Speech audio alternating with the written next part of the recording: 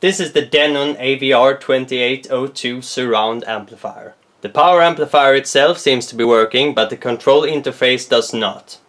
If you set it up just right and then power cycle it, you can get sound through.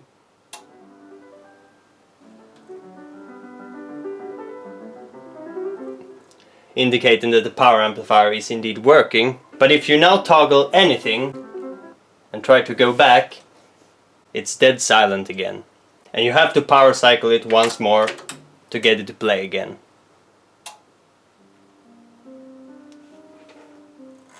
So it seems like this is quite a common problem with this unit. And after doing some research, it seems that the failing component is the flash memory that contains the code for the DSP. And replacing that flash memory is quite tedious. First you have to get hold of a new flash memory. Then you have to get hold of a programming jig so that you can reprogram that flash memory. And then you have to get hold of the specific code for this unit. And then install the new memory. And even then you can't be completely sure that it's the flash memory that's failing. It could be the DSP chip, for example. So I'm going to show you another way so that you can utilize the power amplifier part of this amplifier. All you need is a dual potentiometer. I'm using 20 kilo ohms, but you can use 10 to 100, it doesn't matter that much. Preferably one with the same threading as this one. And some shielded cable. That's it. So what we're going to do is bypass the entire digital part of this amplifier. Here we have the block diagram of the audio signal. So the signal comes in here at the back of the unit. It then goes to this codec, which converts the signal from analog to digital. It then goes to the DSP for signal processing, and then it goes to the digital to analog converter and converts back into analog. Or for this part, it converts it back to analog right away. And then it continues to this digitally controlled switching hub, and then it continues to the power amplifier. So what we want to do is bypass this whole digital part. So we'll take the signal directly from the input and connect it straight to the power amplifier. So if we look closer here, we can see we have a mute function, and then we have the power amplifier, and then we have a relay. So here we have two more things to do. We have to make sure that the mute function is not enabled, and we have to make sure that the relay is closed. Here we have the schematic for the power amplifier. As you can see, there are several. There are 6 of them. Here you can see 3 of them. So here we have the input connector for this power amplifier. And other than the signal, which we have here, we have the mute enable pin. So let's take a look at how this works. It goes to this transistor. So I'm guessing that when this turns on, the transistor turns on and it shorts the signal. So this is the signal node, and we can see that it's biased through this resistor to the same potential as ground. So we'll have 0 volts here and 0 volts here. So for this transistor to be turned on and short the signal, there has to be a positive potential on this node. And we don't want that. So what we want to do is short this node to ground. In that case we will have 0 volts here, 0 volts here, and we will have 0 volt at the base of this transistor. So there will be no current flow from the base to the emitter, and thus the transistor will not turn on and the signal will not be shorted. But before we short this pin, we need to make sure we're not causing any damage to the rest of the circuit if we do that. So here we have the connector for the mute toggling, and it goes to this part here. So it's toggled with these transistors, and it seems to be using 5.8 volts. So what happens if we try to pull this node to ground while it is on, is that we're pulling around 5.8 volts through a 1k ohm resistor. And that should cause around 30 milliwatts of power to be dissipated in this resistor, which should not cause any damage. So it should be okay to short this to ground. Okay, now let's take a look at the relay toggling. So here we have the relays, and the relay coil is marked with this resistor-like symbol. So when we're pulling current through this coil, the relay closes, and that's what we want. So here on this top node we have 12 volts, and then here we have the toggling nodes. So in order to pull current through the relay coil, we want to ground this node so that we have a 12 volts voltage drop across it. So now again we have to make sure we're not damaging anything by shorting this node to ground. So here we have the toggling for the relays. So let's take a look at this toggling transistor, for example. So if this node is high, there will be a potential difference between the base and the emitter. So there will flow current here, turning on the transistor. And in that case there will flow current here too, causing this node to be grounded to what's called relay ground. So in that case we're pulling current through the relay coil, and the relay is turned on. If this node is low, there will be no potential differences between the base and the emitter, so there will flow no current through it, and it will be turned off. So this will act as an open circuit. And then we will not pull any current through the relay coil. So what we want to do is to short this node, and that shouldn't be a problem as we're just shorting the collector and emitter together. That will not cause any excessive current to flow through the transistor.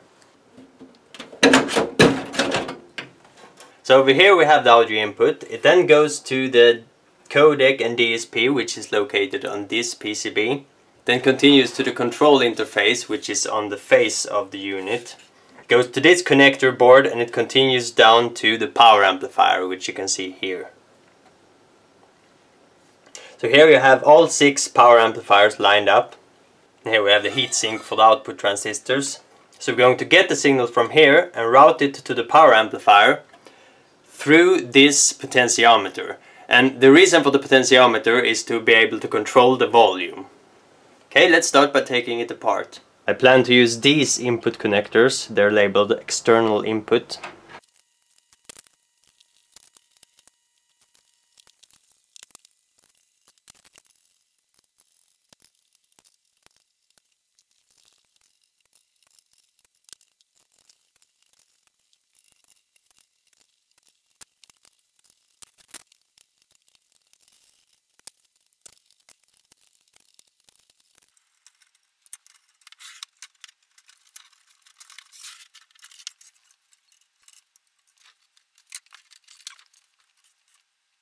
Okay, so now we'll remove this board and this board.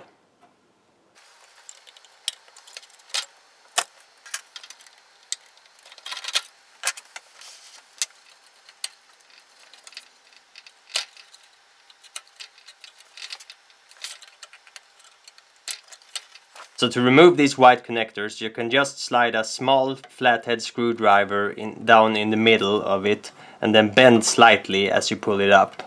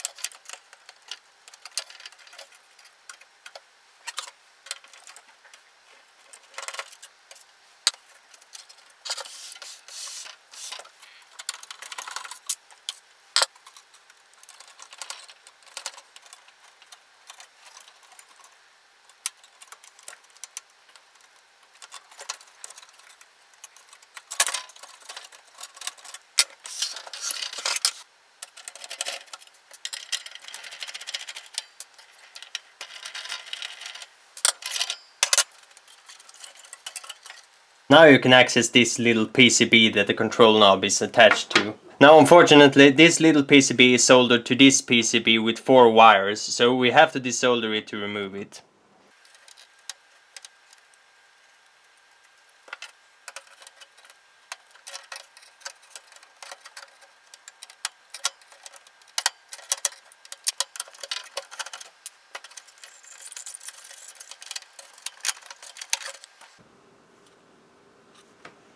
Here we have the connector board. Here we have the connector for the relay. And it's these 2 pins that we want to ground. And I think it's easiest to do up here. So we'll just connect these 2 points to ground.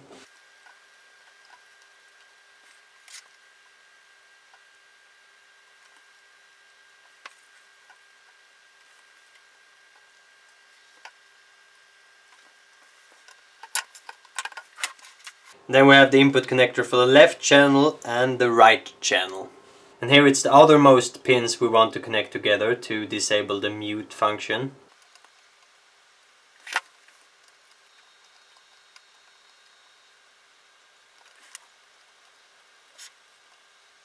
And we'll connect the signal to this pin.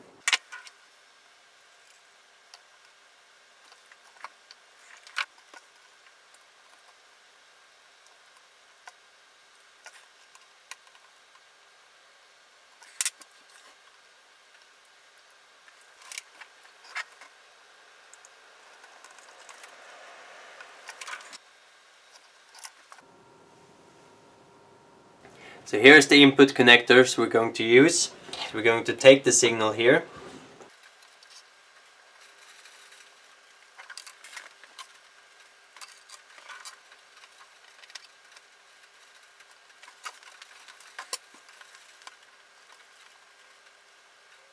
Now the input from the connector and the input to the amplifier will be connected through this potentiometer to be able to adjust the volume. So this is the way we're going to connect it. So this is a dual potentiometer, so it has two potentiometers built into one, but only one shaft to control them both. So we're going to use one for the left channel and one for the right channel, and we're going to use simple voltage division to control the gain. So we're going to have the input at the top of the potentiometers here, and then we're going to extract the signal from this tab.